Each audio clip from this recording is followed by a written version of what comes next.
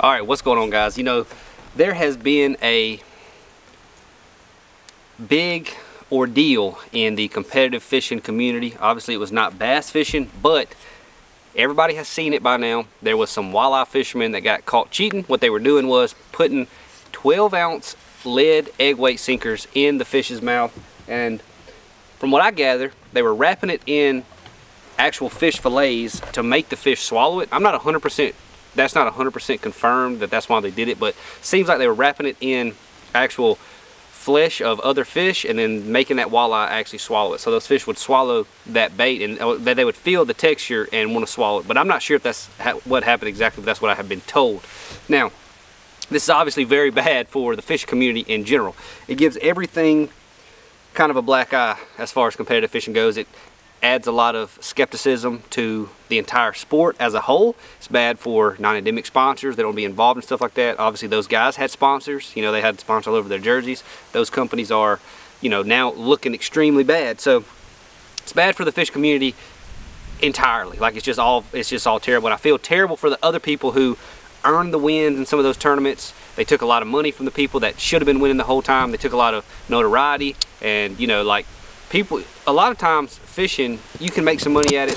There's some pros for sure, but a lot of people are doing it because they love the sport. They want to compete. You know, the money's kind of a side note to all of it. You know, even for me, and I do it, that's my full-time job. The money is really a side thing altogether. It doesn't matter. I love to fish no matter what the case is. So it's really bad for those people that put the work in and should have got kind of the notoriety and won some tournaments, but those guys kind of stole it from them. So that's terrible for those other people. And it's also crazy because we'll never know how much money was lost from other people. Like, because we'll never know when else they did. Yeah, it's not only that, like prize money, like you said, you never know exactly how many times they cheated, whatever they're going to be able to prove. I don't know. I know the guys were arrested. Their boat was seized. The people are, you know, in jail right now. They got, like, or at least that's what I have been told recently. I haven't been following it super closely, but I know they were, you know, arrested. Their boat was seized. They are definitely going to face some legal action. But not only that, the prize money that they stole from the other anglers, they also cost those guys sponsorship money if they are getting sponsors at all. You know, more wins, more AOI trophies, you know, more notoriety. That gives you more sponsors. So not only the tournament money that they stole from the other guys, they also cost them a lot of sponsorship money by not having as many wins they should have got that they actually earned. So that's absolutely terrible.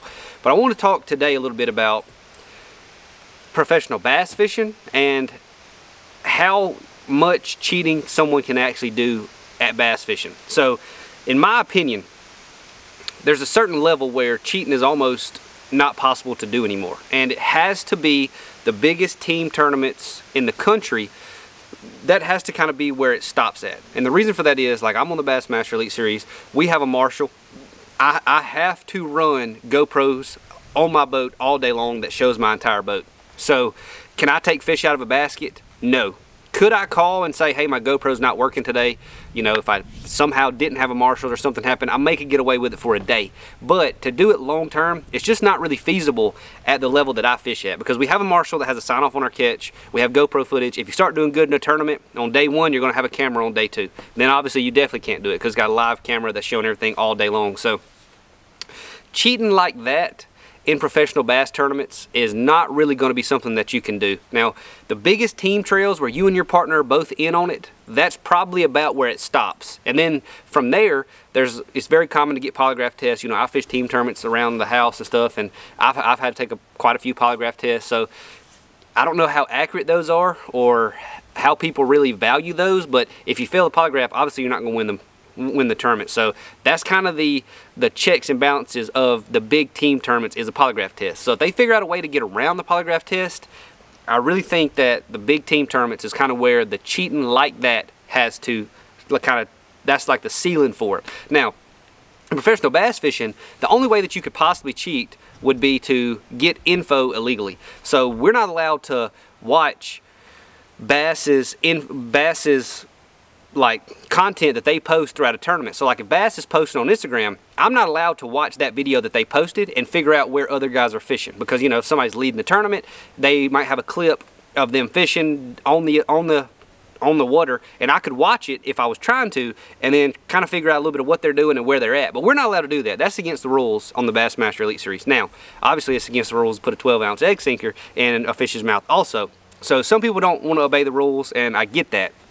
But the only way that you could cheat at the level of professional bass fishing would definitely be to gain info that is against the rules. And we have polygraph tests at all of our tournaments to check if anybody has broken any rules. And also if somebody gets protested, they'll actually go back and polygraph them and ask them a different line of question for the rule that they think that they might have broke or that somebody else claims that they have broke. So I know it gives the sport a really bad look, and it looks really bad for competitive fishing completely. Like I would bet you're going to see less big non-endemic sponsors get into the sport this year than, you know, probably they normally would, because it makes it the entire sport of fishing, competitive fishing, looks so bad. But rest assured though, you cannot do this type of stuff at the Bassmaster Elite Series and on the MLF BPT or even the Pro Circuit, all that type of stuff. This is not going to be something that could ever even happen. I know on the FLW Tour a long time ago, a guy had some kind of, I've heard this story a bunch of times, he somehow put out a barrel or a basket or something underneath the docks that had fish trapped in it. I've heard that he had a scuba diver down there that was hooking them on. I've heard a lot of different stories of this guy cheating, and he definitely had something underneath docks or on trees or something tied up, and he was flipping a jig into where he had those fish actually kind of barreled up or whatever, and that's how he was cheating in those tournaments. But he got banned and disqualified and all that type of stuff. So the walleye cheaters definitely cheated in their tournament, but you cannot do that in professional bass fishing. So I just wanted to kind of let people know kind of the rules that we have to face, so that's not possible. So Bass does a really good job of making sure stuff like that cannot happen, and it makes the sport look terrible, but you can't do it in the top level of bass fishing. So rest assured on that. I just want to take a second and kind of clear the air on that, because I've been seeing a lot of stuff online about people saying, you know, they lost a tournament, they should have put egg sinkers in the fish's mouth and stuff like that. I know it's just a joke, but that stuff wouldn't fly in the biggest bass fishing tournament. So just want to kind of lay that out there. Do you think there are any rules in bass right now that should be stricter?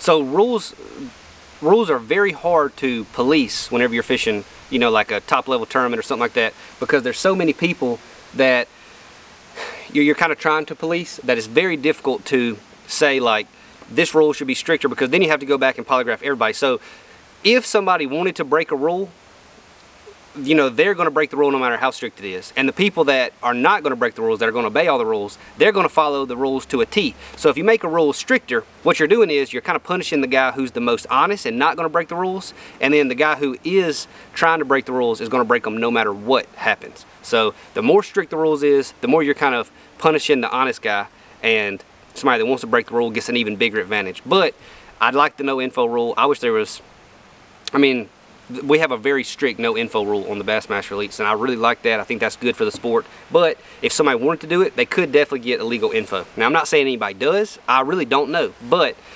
that's the only way that you could cheat in bass fishing. Anything else, Miss Hunter? I don't think so. All right, that's my take on if that's possible in bass fishing. It's definitely not, but appreciate you guys watching. We'll see y'all.